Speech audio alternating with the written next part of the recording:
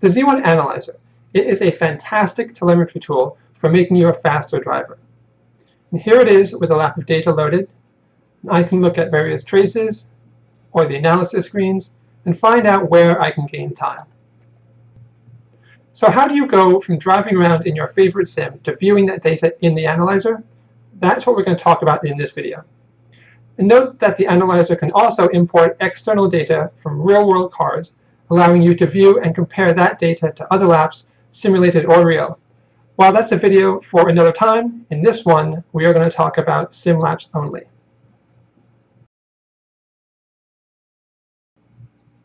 With the Z1 software, the ability to view telemetry in the analyzer starts with data logging, and that is in the Z1 dashboard or the Z1 server.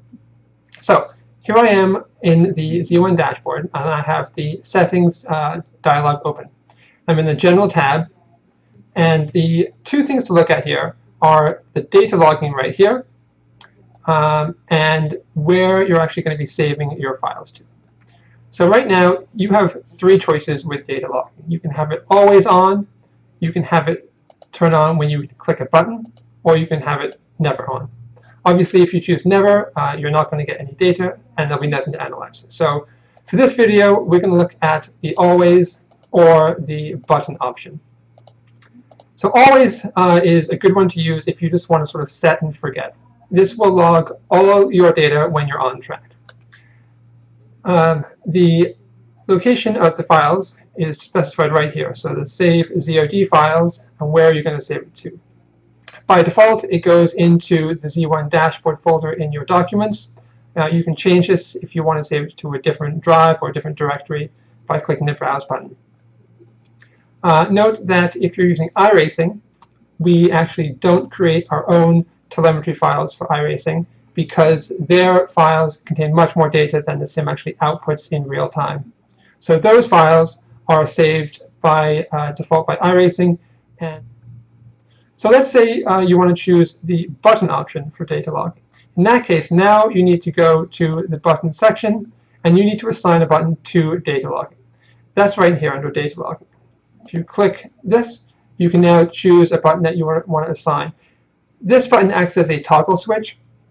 So when you're driving along, if you want to start recording, you click the button you assigned. It will record until you click that button again.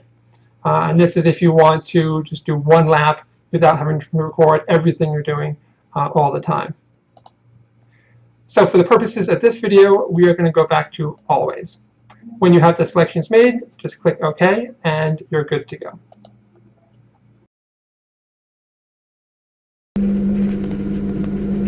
Here we are in a car in our sim, and you'll always know if the Z1 software is logging data because in the bottom right here, it'll have this small DL icon. Whenever you see that, you know data logging is on and you are good to go.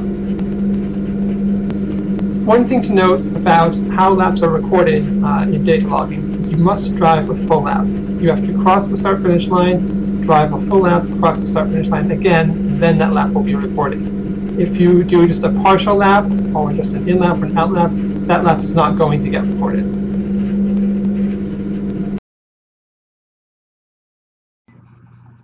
Here we are in the Z1 Analyzer.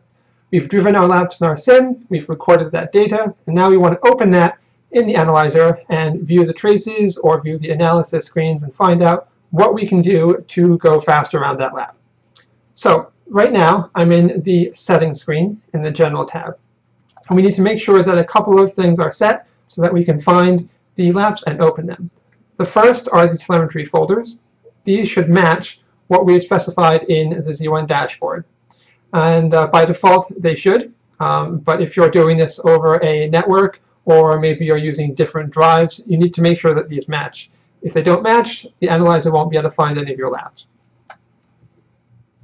Okay, the next setting to look at is this max lap age right here.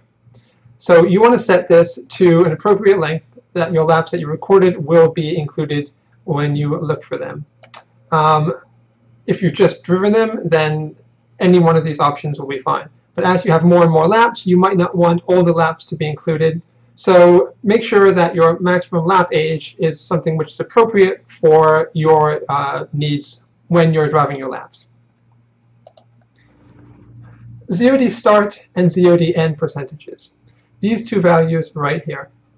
These specify how far around the beginning of the lap and the end of the lap you have to be in order for the lap to be read in the analyzer. So for the start percentage, right now at 5%, that means you can start no more than 5% of the way around the lap for the lap to be included. And for the end one, at 94%, it means that you have to do at least 94% of the lap for it to be included. So there are two reasons to have these percentages. At some tracks, the Nürburgring in particular, you don't actually finish the lap when you're doing a timed lap. So at the Nordschleife Torresfahren, you only do about 94 or 5% of the lap, and then you're underneath the gantry and the rest of the lap doesn't count. So you want to make sure those laps are included. The other reason you might want to change these is that some sims, such as R-Factor, when they report the position on track, they only do it every couple of seconds. And so your percentage at the start might skip. It might not start at 0. It might start at 2 or 3. And we have to do some interpolation. So you don't want to have these start and ends be at 0 and 99 because you'll probably miss a lot of laps. So leaving them at the 5% and the 94% is the best option. And hopefully this made that clear and not more confusing. OK, so with all our settings set, click OK and exit that dialog.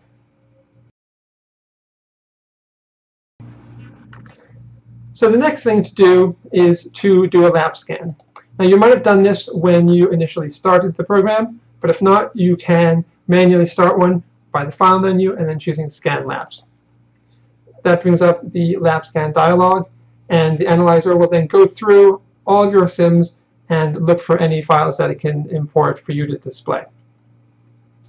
When the scan is finished, you get an option to open a lap right now, either yes or no. And we're going to choose no for the moment because then we can look at this and show you what everything means in this dialog. So you have your filters up here of the age of the lap and the start and complete distances. And then you have a display of each sim where it was looking for the telemetry files, how many files it found, and how many laps were recorded, and how many were skipped. So this information can be useful if you're looking for laps and for some reason they're not coming up. You can see here to see what the analyzer actually did, and what it found and what it skipped, and what filters it was using.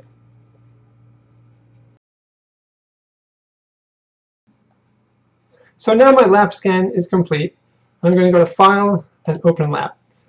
Now note that I don't have to scan for laps every single time I open the analyzer. I would only need to do that if I've added some new laps in my sim and I want to import them to the analyzer. So we come to here, the Select Lap dialog. And my sim here is going to choose iRacing because that's where I was driving my lap. And I'm going to select my track. And it was at Lime Rock. So that's right here, this one.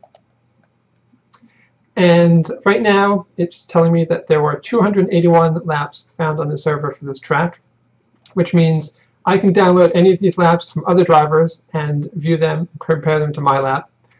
But right now, I'm not interested in that. I just want to see laps that I've driven. So there are options to filter this down. So I'm going to right-click. And I'm going to choose Show Drivers. And I'm just going to go find my name in this list of drivers here. And then I'm going to select myself. And that has the advantage of deselecting everybody else. So right now I only see my laps.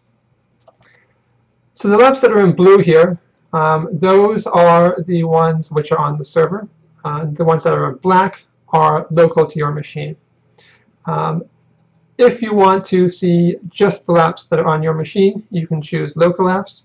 And if you want to see just the ones that are on the server, you can choose server laps. For now, I'm going to leave this alone and look at both of them. The reason that some of my laps are on the server is because I have the share laps option selected. So whenever I open a lap, that lap gets shared to the server so others can view that lap as well.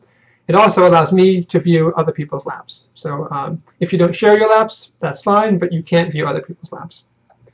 So now I want to open one of my laps. If I want to use this one right here, this 52.04, I can double click to open it, or I can right click and choose if I want to open it as a main lap, a base lap, or left or right edge.